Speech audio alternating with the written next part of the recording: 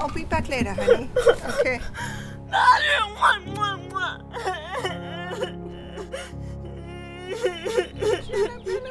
Come on, honey. Okay, calm down. Now look at me. Shh. Jenna, calm down. Listen to Mom. I'll be back soon. I want you to be really good while I go, okay? Try your best. Do your best. I'll be back in a little bit, okay? I'll see you soon. I'll be back in a little bit. Okay. Okay?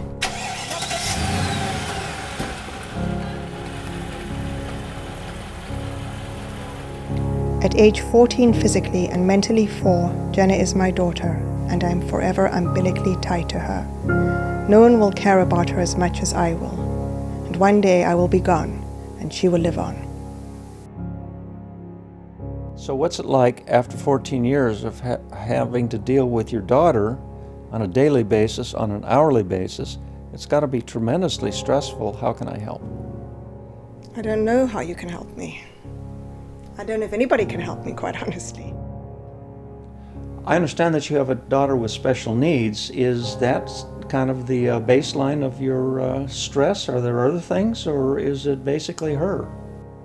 She's 14 going on 4, and she is completely all-consuming, and I just have to manage her. And I feel kind of desperate at this stage of 14 years of doing this, that I've just kind of like run my race. I've run my race. I just feel like I'm hitting my head up against a wall, and the whole process is exhausting me, and I just don't know how to deal with it anymore. That's it in a nutshell. So why right now has it become so difficult? See, that's really the bottom line. After 14 years of doing this, I'm done with it. And when I say I can't do it anymore, I know I have to do it. I don't have a choice. I don't have the choice. I have to get up tomorrow, and I have to get her dressed. For the 100 millionth time of my life, getting her dressed, I have to. And I'm going to be continuing to do this. For how long? At least until she's 18.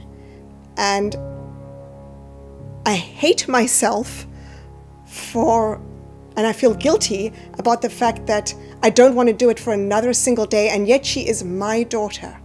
And nobody in this world loves her more than I do. And at the same time, I hate her because I've got to get up tomorrow and dress her and clean her and feed her and brush her hair and bath her and brush her teeth and clean up after her and take care of her and make sure all her needs are met. So from now on, what are you going to do to alleviate some of this stress? See, there lies the rub.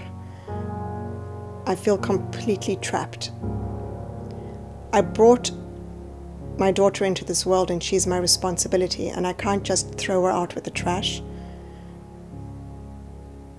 But I am more than just a mother of a special need child, and I want to live my life and enjoy my life. But I'm consumed by having to take care of her, so I feel completely hopeless. Just taking care of Jenna consumes me.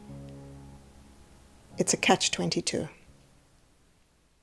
Sometimes I catch myself muttering, how much longer will you stay for? When will you learn to dress yourself? When will you stop eating like a pig? I can't stand this.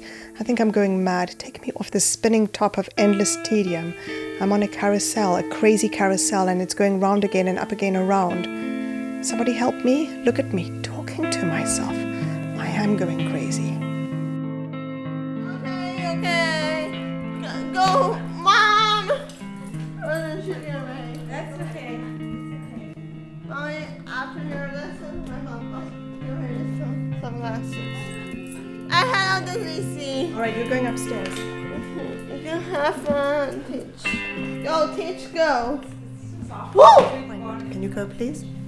Jenna, Jenna, upstairs. Okay. Bye, Mom. See you in 3 minutes. Get up, go. I'm going up right now. I know her so well, better than anyone. When she speaks, it's mostly what I've taught her, those formative years, her first 6, when I was devoted to helping her crawl, walk, and then the hardest task of all, talk. The other day she said something that amused me. She was labeling kids in her class, and it is my interpretation that she was labeling, as Jenna doesn't know what that means. Jeff has cerebral palsy, and so does Sally. And Robin has Downs, she says in a childlike intonation. Oh, I say. And what do you have? I have the ups, she says emphatically, like, don't you know? Somehow it's weirdly appropriate because for the most part, she is up, happy. Shows no guile or mean-spiritedness. She's most certainly on, the battery-operated toy that goes and goes, bashing blindly into things, falling, flailing, but still marching on and on, a whirling dervish, an exhausting dance. She's all innocence, completely dependent like a domestic animal. I must clothe and feed her. I must strategize her day, coordinate her existence with mine and with what I have to do, want to do, beyond Jenna. I bathe her every night.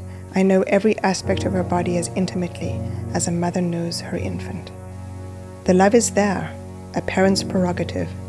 She has my mother's eyes and brows and perfect skin, just the right bronze tone before it seeps into the depths of olive. A cheek so smooth you want to kiss it. And still there, in the crook of her neck, the unsullied smell of childhood sweetness. And when I have wrapped up my 8 to 5 day with no lunch break, hour upon hour with my clients who own me for their hour, I go to Jenna. Did you miss me, Mummy? She asks. I always miss you when I work, I say, and I wrap my arms around her and ask her for a real hug.